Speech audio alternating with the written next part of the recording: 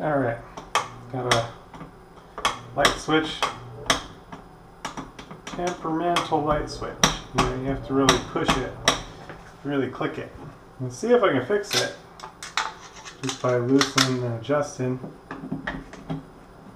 Gonna loosen the two set screws, and sometimes see if we can take the screwdriver, take this end, push it so it's straight. See, it's kind of crooked. Seems maybe it's worse. Let's tighten it up and see what happens.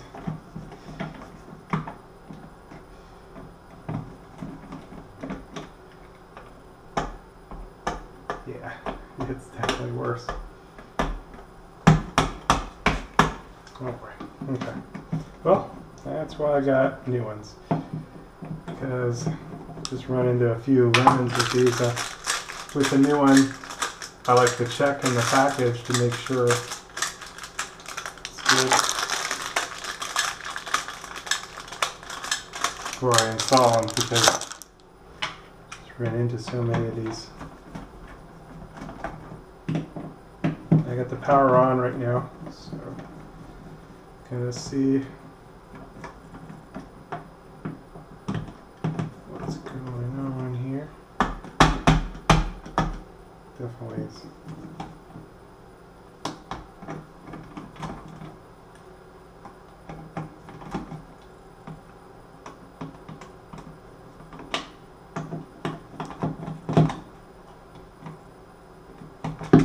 There we go.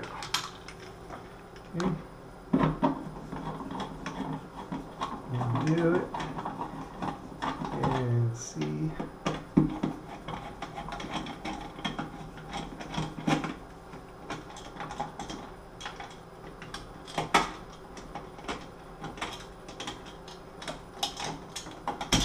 Oh, well, there's wire.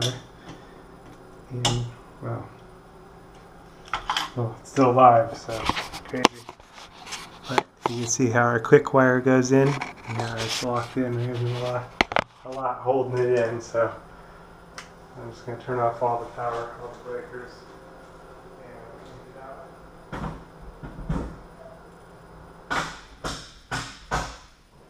safely.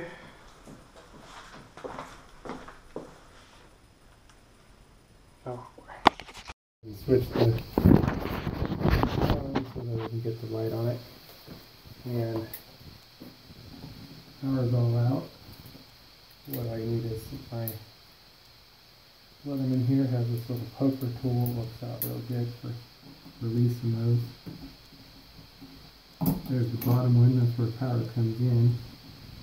Top one is where power is distributed to the light. You can tell the power goes into this one, comes in on the power is coming in here, and then it's distributed to these two details.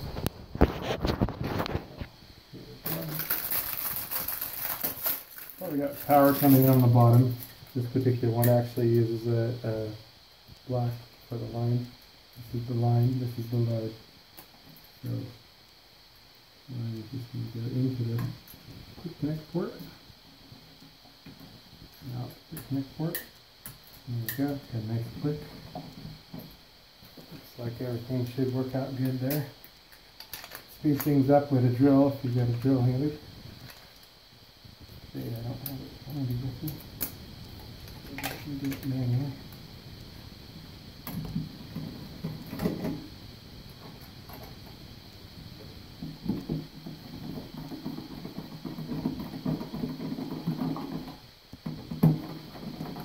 Just kind of alternating between the two.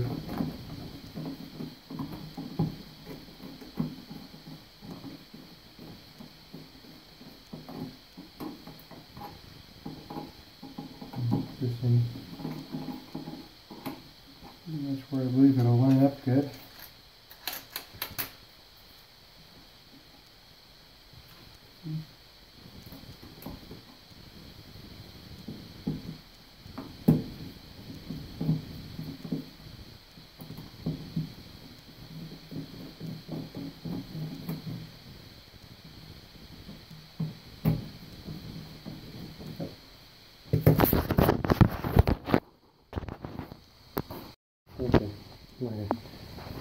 and the flash overheated. That's perfect timing, so I'm ready to turn the power back on. Now we can check it out here and finish things off. There's the light. Now we don't have to bang it so much. Just turn it on like it should be. I like these to just pop out just a little bit. Trick is not to set them in too deep. And set all our screws up nice and vertical. And if it's crooked at all, then we can use, I take my screwdriver off and then just push it over a little. Like that. That's about how I like to have it recessed. Let's see. The outer portion of the switch just sticks out just a tiny bit. Nice finish. Good deal. But there it is. Lights are working. Now it's like a shit.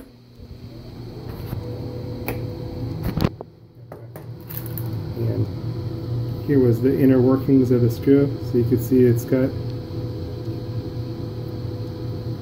the deal where the captive portion of the wire goes through. Just grabs in that wire right back there. Too bad my flash is overheated. But yeah, same on the bottom. It's got kind of a spring against it, so. And then when you push the release tab, it pushes that against that spring. The square hole is the release tab, the round one, the wire set. It's got a little bit of a tooth to it where it comes through. See if you can see it a little better. Yeah. A moment. There we go. You can see it. The spring there. See the release tab, how that would push it to release the spring, and the way the flat portion would bite on the wire a little bit when you poke it through. Kind of interesting to see the inner workings. And let's see here on the rocker.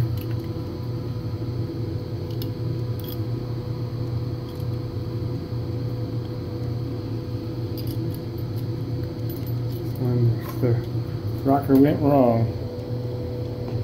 What it is.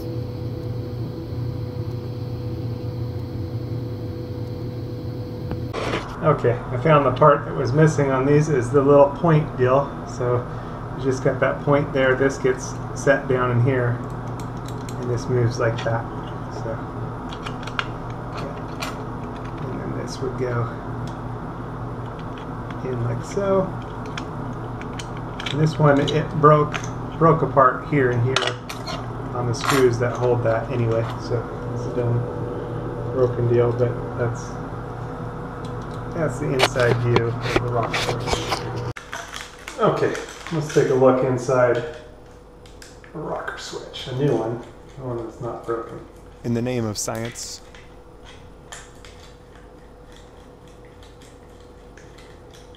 There we go.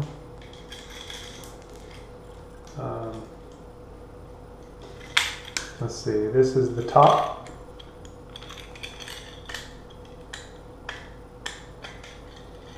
Okay. I'm going to put a little dot, because that's the top. You can wipe it off. And let's go ahead and separate this here.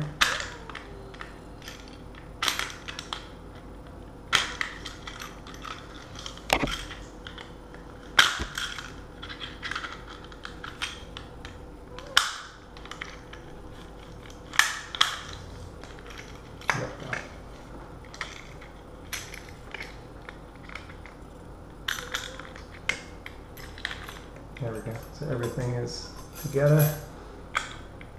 Again, here's the top. Yeah, that's what I thought. See, there's a bar inside there. And when you push it up, it engages that leverage and makes the connection between this side of the deal to the top. So that's what I needed to know. Put some light on that.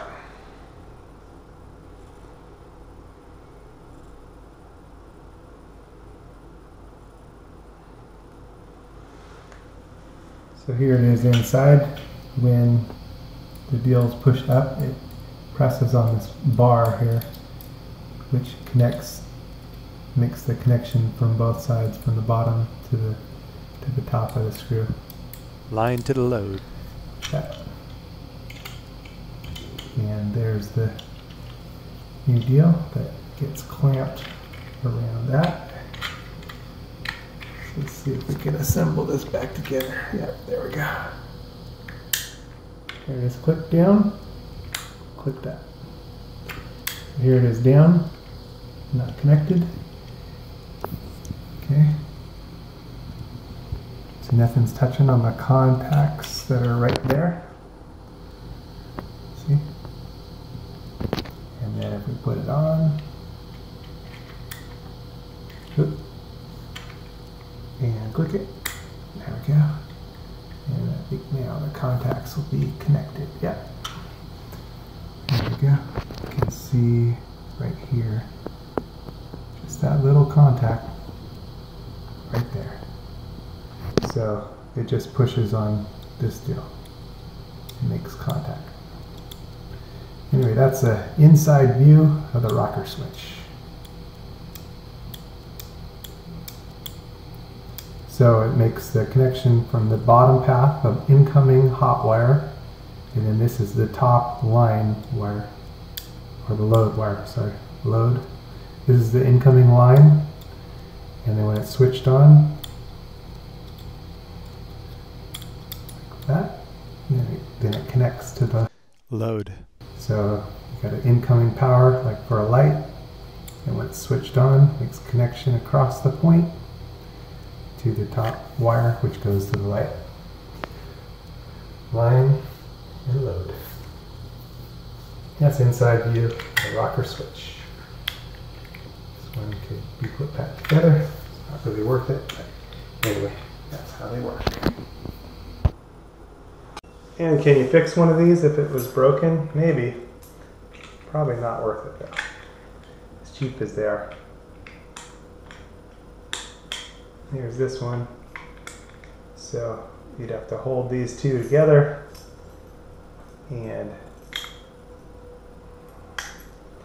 this one with the black dot is the top. So here's the top, it has the ground screw. So I'm going to slide it into the bottom part as it's not quite as bent.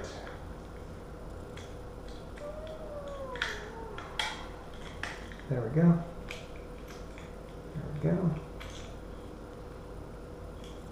And then we have to bend this back. Like that. Both of these. Put in the screws.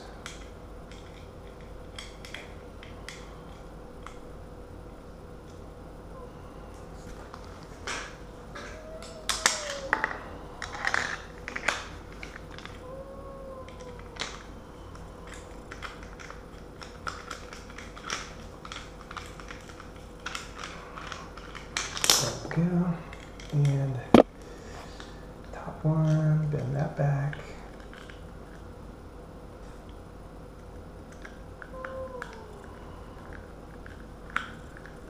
Put in the screw here. Yeah. We're all fixed. Actually could fix it. You could use a meter, continuity, and just make sure that when it's up that it has continuity, and when it's down, there's no continuity. And you have to clean up a little Sharpie deal, a little goof off. Isn't that better? But yeah, that's how you could fix one. Now, again, I wouldn't recommend it. I just recommend replacing.